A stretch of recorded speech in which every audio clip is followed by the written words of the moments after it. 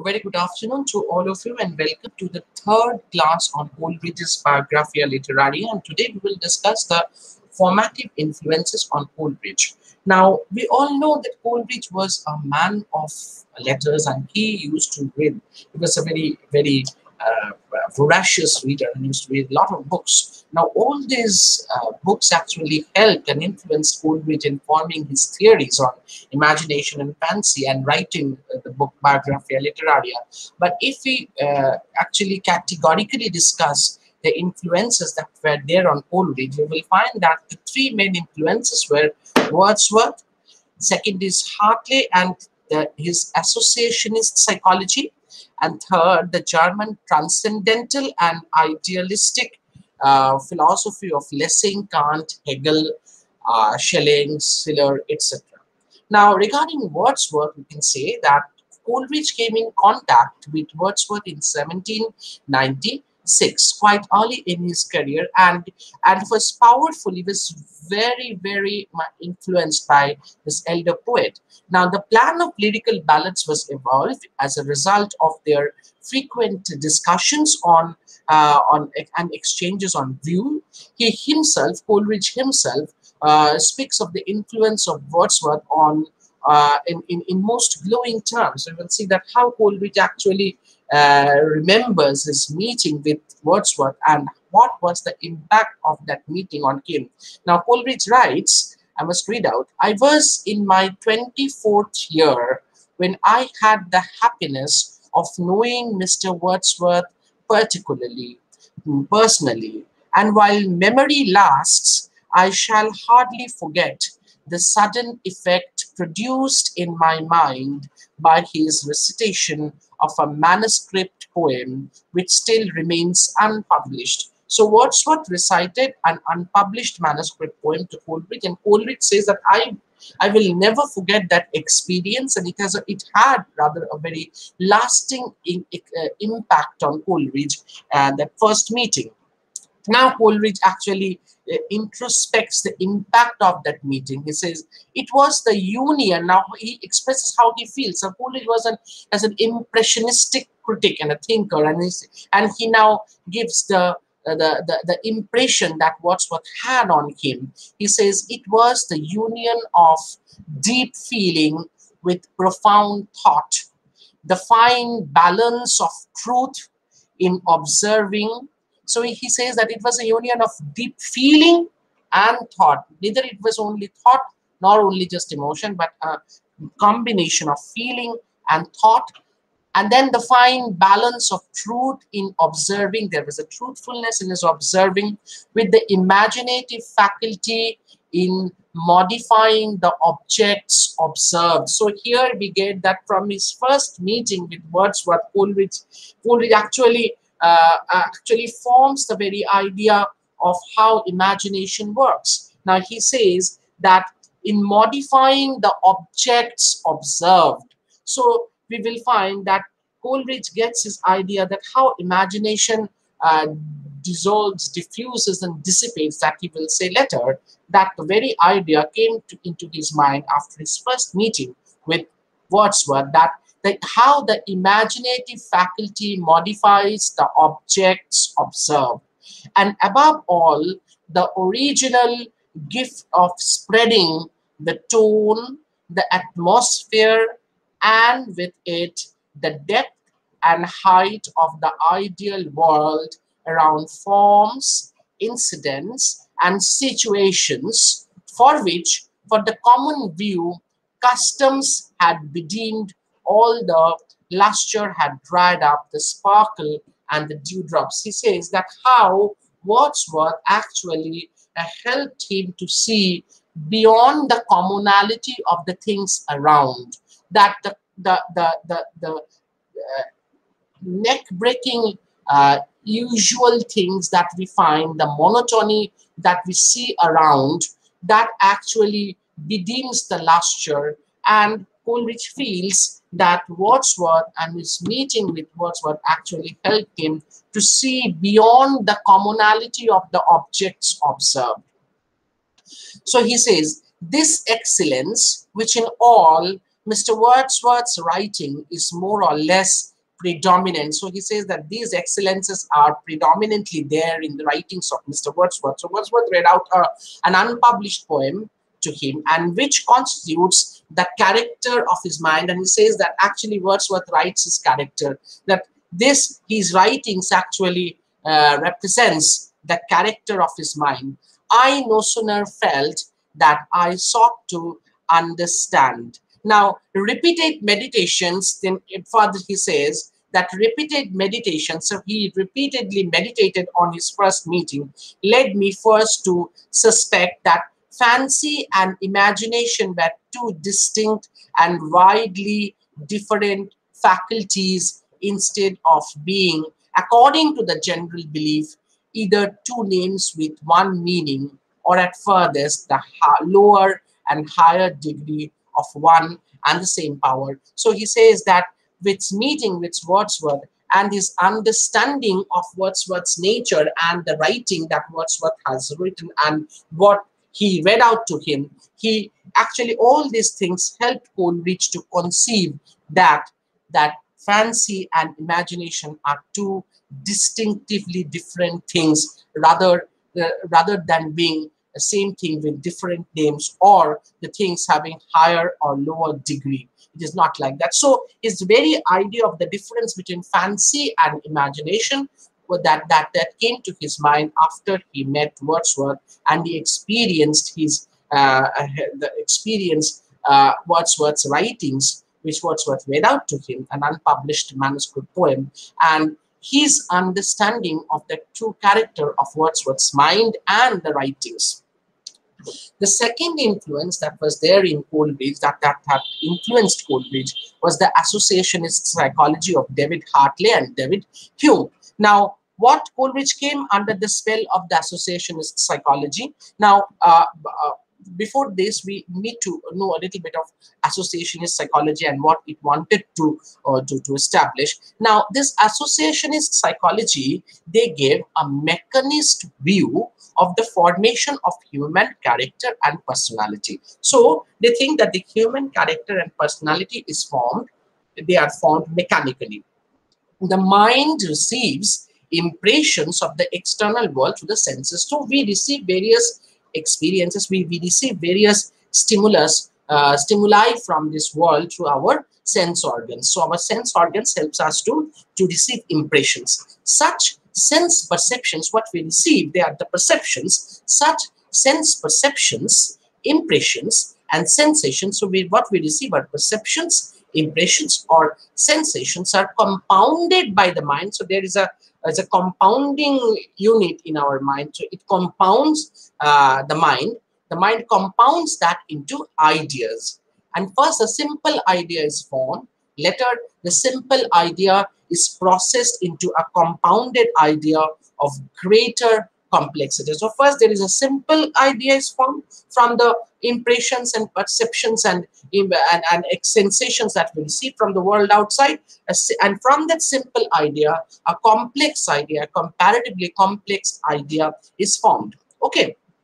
Now, the sensations of pleasures get associated in course of time with certain actions and objects. Now, when you do certain actions, your mind feels that this particular action, it makes me happy or it makes me sad.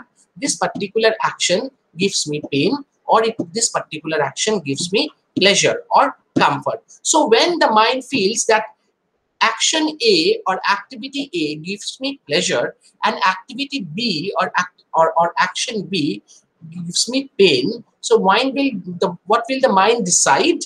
Logically, the mind will want to do activity A or action A rather than doing activity B or action B. Until and unless the mind is compelled to do activity B or action B, the mind will never do that. So the mind will always try to do that. The mind will always try to undertake those actions. The mind will always try to feel those things, or the mind will try to deal with those sensations and impressions that make it happy or that gives it pleasure. And doing that repeatedly, this is how our character or habit is formed. This is what the associationists believe. Now, they say that certain pleasures get associated in the course of time with certain actions and objects. Such actions, because they are pleasurable, those actions, because they are pleasurable, the mind wants to repeat that. And repetition makes them habitual. So when you do something repeatedly, you grow a habit of doing that. In this way, what happens is the character of a growing child is formed. The child wants to do certain things which only makes him happy or which only gives him pleasure. Okay. And this is how the habit is formed. In this way, is the character of a growing child is formed. Thus, only the character of the habit of the child is formed by a sort of wise passiveness. So, this wise passiveness is the thing which the associationist psychology want to establish as the main important thing behind the growth and development of a character of a growing child. So, this wise passiveness or this passive receptivity to external impression is needed for the growth and development of a character. And this is how a child grows into a man. Now, according to the associationist theory, then what is that? The human mind or imagination is merely reduced to a passive and inactive recipient of certain impressions and sensations from the outside world. So the mind has nothing to do. The mind only receives that. Your imagination actually compounds that into a simple experience, and from that simple idea or experience, the mind ultimately turns it into a complex idea.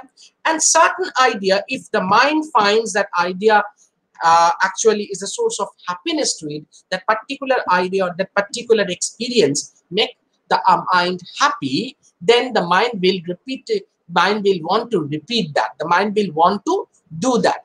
And repeatedly doing something, this is how a habit is grown. And this growing of habit ultimately forms the character of a child. This is how a child grows into a man. This is how the character is formed. So according to the association psychology, the mind is only a passive recipient. It only has the wise passiveness, and the mind has nothing to do. It only receives the passively the impressions, sensations, and experiences from the outside world, and that's what it only combines it, compounds it into a simple and then a complex experience or idea.